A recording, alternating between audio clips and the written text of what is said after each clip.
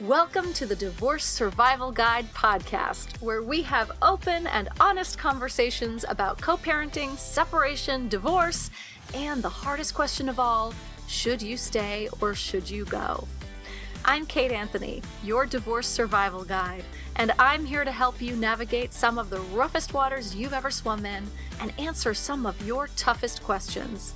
I've been to hell and back. And now it's my mission in life to help you get to the other side of this process with your sanity and your heart intact. Hey everyone, welcome back to another episode. We have a Q&A episode today. Yay! I also, before I get into the questions and answering some of these questions, I want to let you know that in my Facebook group, Should I Stay or Should I Go, which is for women only. Sorry, guys.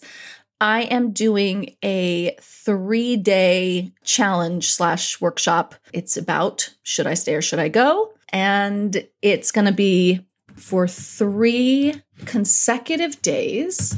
And it's going to be on April 11th, 12th, and 13th at 11 a.m. Pacific time in the Facebook group. The topic is should I stay or should I go? And the first day is going to be about, but he's fine. But he's fine. He's great. He's a good guy. The second day is going to be sort of uncovering some, is this abuse? Is this abuse? Is this abuse? And the third day is going to be going through a little bit of is the grass greener on the other side? Because I think a lot of people want to know, okay, but is it going to be better than this? Am I going to be trading in one set of problems for bigger problems on the other side? So those are the 3 days. It's going to be in the Facebook group. As I said, April 11th, 12th, and 13th at 11 a.m. Pacific, live in the Facebook group. So put that on your calendar. Make sure you're in there. And when I go live, you should get a little notification. If you're not in the Facebook group yet, in the show notes is a link to join. And and if you just want to search, should I stay or should I go? On Facebook, it will come up and it should have my picture. So you might recognize me. Okay. So back to our episode. So Q&A. I have 4 questions here. I'm going to keep them anonymous because I think that that's what y'all would prefer. So I have one that says, my children are late teens, 17 and 19. Their father, my soon-to-be ex, is a covert narcissist. I would love to know suggestions and resources for children of narcissists. Such a good one. So there is a book called Raising Resilient Children with a Borderline or Narcissistic Parent. It's by Margalis Fjellstad and Jean McBride. And I have to be honest and tell you, I have not read this book.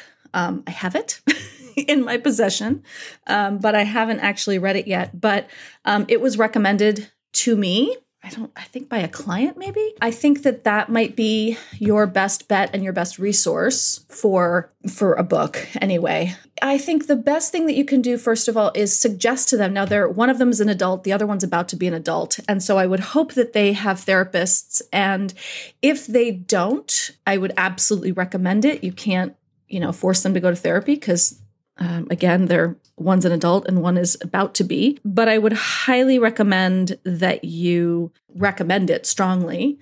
And if you can offer to pay for it, I think that would also be helpful for them. The other thing to do is to really acknowledge and honor their feelings about it, right?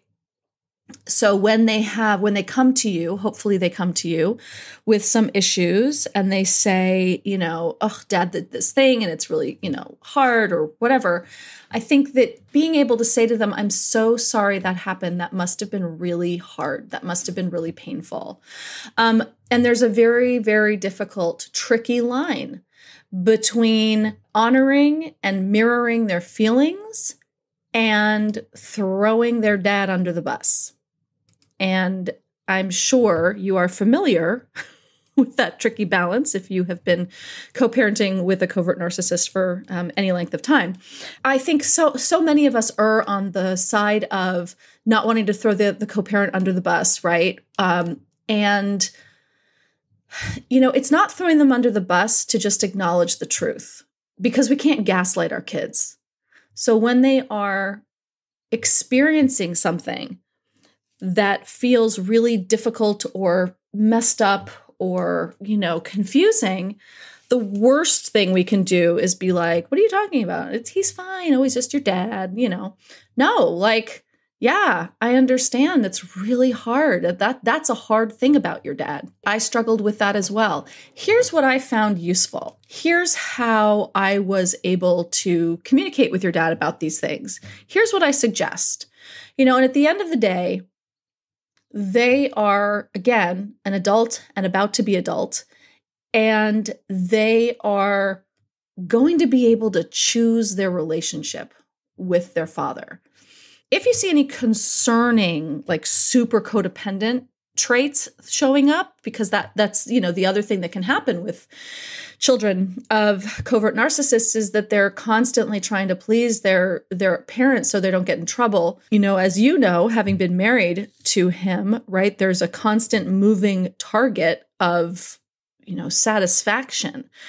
And you probably spent a good portion of your marriage trying to hit that target and then hit the target, and then it would move. And then you'd be like, okay, well, I'll do this, and then everything will be fine, and I'll do this. And if you notice that behavior in your children, you may want to gently point it out to them and have an open discussion with them about it. Again, without throwing their dad under the bus. Tricky, tricky, tricky balance, but also a really important one to strike. Okay, so next question. How do you get out of a marriage, or how do you co-parent when your partner struggles with mental illness, depression, and has had suicidal ideations? I have this happen a lot with my clients and followers. We talk about this a lot. First of all, if you're in my Facebook group and you do a search in the group, you will find a lot of answers to this. But here's what I will say. First of all, I really hope that your partner who is struggling with depression and suicidal ideation has a good therapist. And if they have a very good therapist, you may want to call the therapist and say, hey, I need to have this conversation. First of all, do you think it's safe to do so? Secondly, can I come in and have the conversation in therapy? Or if you have a couples therapist, do it there. But you want to make sure that, is this depression treated, right? Are they on medication? Are they in therapy? Are they past the suicidal ideation period? If the answer to all of those questions is yes, they are, everything is managed, then, you have this conversation as gently as possible. I have many resources on how to tell your spouse that you want to divorce. I have it's the first video in my program, the Divorce Survival Program. I have a podcast episode on it, and I have a blog post on it. So, there we go. I have tons of resources about how to tell someone. And the way that works, the way that you tell someone, as I recommend it, is with a lot of compassion and empathy and kindness. Yes, if there is depression and suicidal ideation, and you're scared that it's going to trigger them into a deeper, darker place, you definitely want, it doesn't matter how gently you have the conversation, the answer is still the same. And it is still your right. You still get to end a marriage that isn't working for you, but you need to do it carefully, obviously. And you want to do it, hopefully, if possible, in conjunction with his therapeutic team. If they don't have a support system, if they don't have a therapist, if they are not on medication, and if they, their suicidal ideations are current, and really if they're untreated, first of all, it's not your fucking job to stay in a marriage with someone who is not taking care of themselves. It is not your fucking job to do the work of taking care of their mental health for them. Even if they are doing the work for themselves, it's still not your fucking job to do the work for them, or right? It's their work. That is their work. It is your fucking job to be kind and compassionate and careful about this, but you are not trapped. And I think one of the biggest issues people have when they're dealing with this is that they feel like they're trapped. They feel like, I can't go, I can't do it because he's going to, they're going to go off the deep end. That may end up being true, and it will not be your fault. You cannot control it. You didn't cause their mental illness.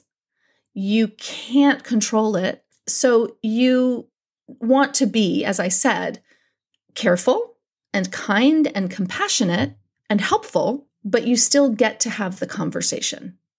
If you want to end your marriage, you still get to do it. And you may end up having to call family and friends and say like, hey, I'm going to have this conversation. I'm very worried about his mental health. I have to have this conversation. I obviously can't be the person to help him through it. So I want you to know I'm going to have this conversation with him on Saturday. So I think he's going to need people around him immediately. And he may be really fucking pissed off at you for telling, or they, sorry, may be really fucking pissed off at you for telling other people that this is happening, and or about their mental illness, and it is the right thing to do. Now, if they then end up threatening suicide in the process, or attempting suicide in the process, but even if it's only just a threat, you immediately call the suicide prevention hotline. And you make sure that they have all the supports necessary to get through this on their own. And if the threat of suicide is just a tactic, if they're just kind of using it as a manipulation tool, they will probably never do it again because you have essentially called their bluff. And if it is a real threat, they will get the help that they need. Do not hesitate to call. Do not hesitate to call the police if necessary. If they are actually following through, do not hesitate. This is a very tricky one, and you are not trapped.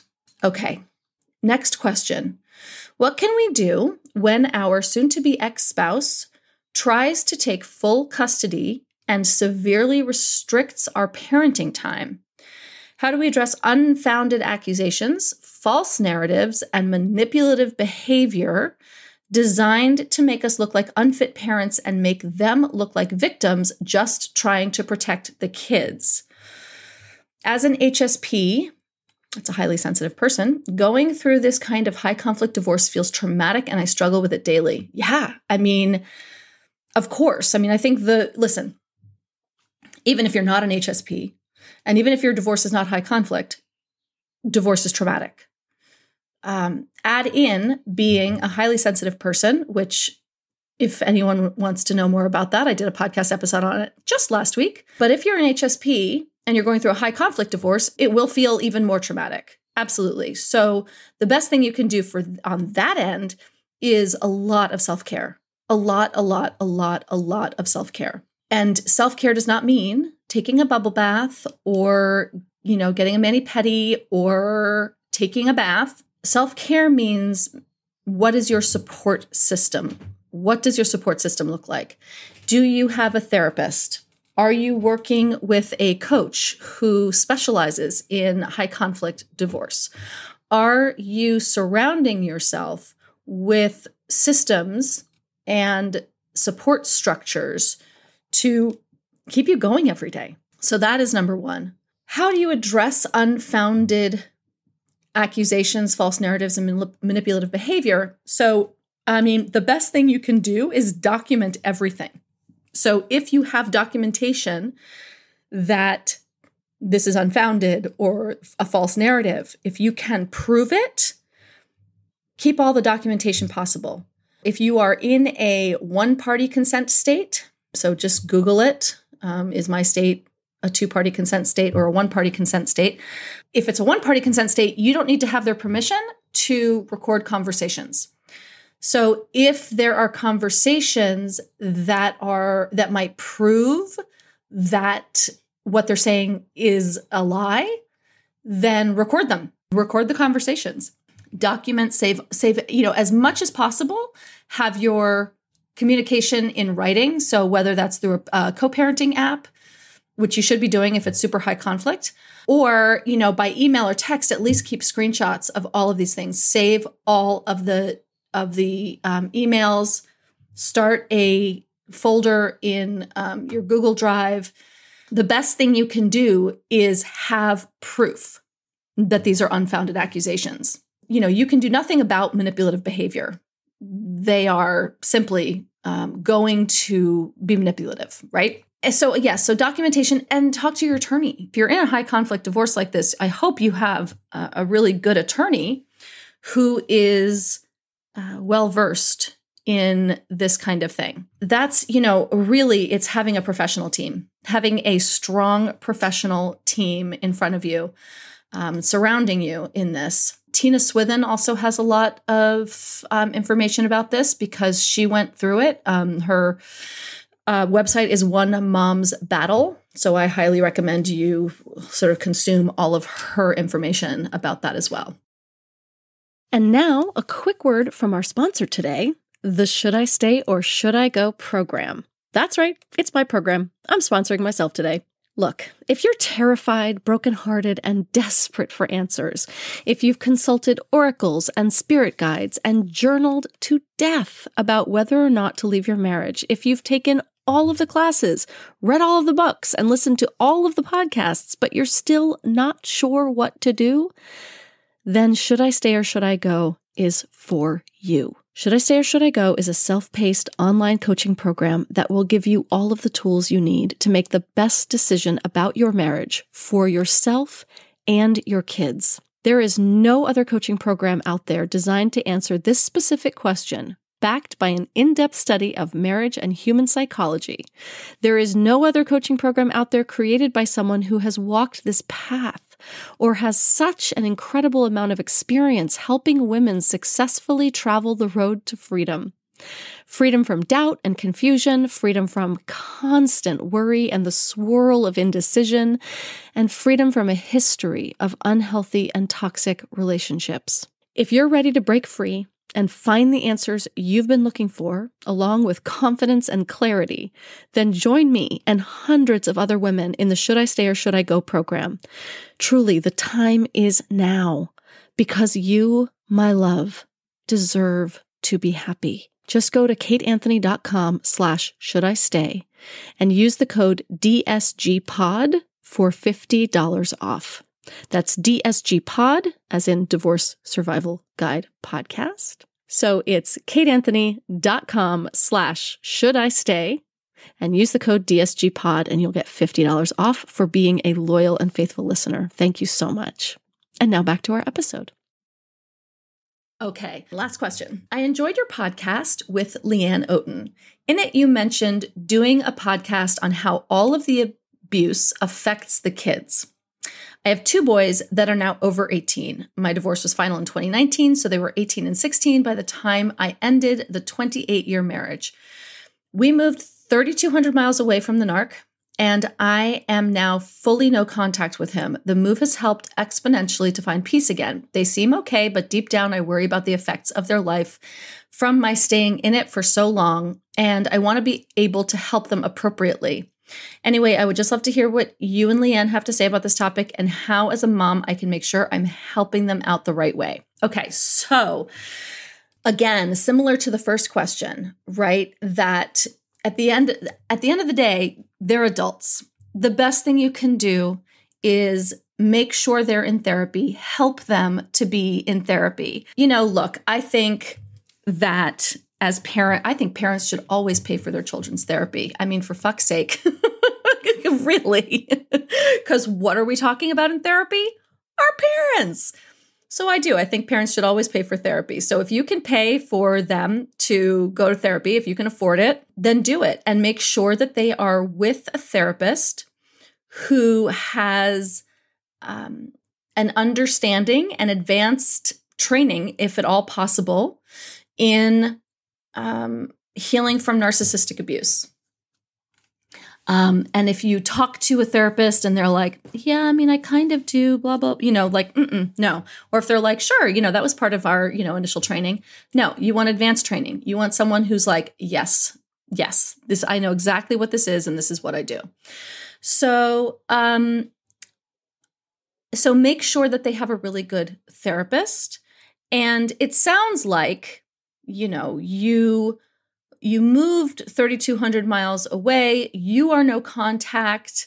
It sounds to me like there's no pussyfooting around what happened. My assumption is, I don't know if your kids moved with you or if they are still in contact with their other parent. But I think that, if they are, like, if they're also no contact and all of that, like, this can be a really frank conversation. And I think you can say to them, listen, your whole life was steeped in this. I was steeped in it for 28 years. And I have a lot of years, on before and after. But this was the air you breathed for, 16 and 18 years of your lives. And as an adult, as your mom, I want you to know that I feel very strongly that there's a lot of damage that is probably done by this. And I know you say you're okay, but I do worry about the effects of me having stayed in this relationship for so long. So I want you to know that I am here to help you to talk about it. And I also very much think that being in therapy would be the most important thing for your healing, because I don't want you to repeat these patterns. I don't want you. And then talk to them about the fact that repeating these patterns is an unconscious thing. This is not conscious, right? We do this stuff unconsciously, and that therapy can help rewire that unconscious narrative, the neural connections that have us choose, similar to our upbringing and our parents and the wounding that we experience as children. So be really honest about it, talk to them about it, and give them Leanne's Instagram. She talks about this stuff so much. She's so brilliant about it. And she's also, she's a coach, and she works with women. She doesn't work with kids as far as I know, but she was a therapist, knows so much about this. So you could also reach out to her. I did not have time to get her on the podcast today to answer this question with you, but we will, like we said, we will get back together to do a podcast episode on this. But I hope that I have answered that question as best that I can on my own. Again, I think just being really open with your kids about it. Just be really open with them. They're adults. And I think as the way you describe it, it seems like this is not a secret, right? This is just not a secret. There you go. All right, guys. Thank you so much to those of you who submitted questions. If you want to ask a question and have me answer it on the air in a Q&A episode, like I said, I'm going to try to do these every month. You can fill out a quick Google form with your question at kateanthony.com/questions. And I will come back next month and do another episode on it. And again, don't forget, if you're in my Facebook group, mark your calendars for April 11th, 12th, and 13th for my Should I Stay or Should I Go workshop. And I love and adore you all. And I hope you have a wonderful last week of March, first week of April. We're getting into spring. Lordy, this year is flying, huh? All right, everybody. Talk to you soon. Thanks for tuning in to another episode of the Divorce Survival Guide podcast. If you like what you hear, head on over to Apple Podcasts or wherever you listen in and leave me a review. And don't forget to follow me on Instagram at the Divorce Survival Guide. I'll see you next time, and until then, remember, you, my love, deserve to be happy.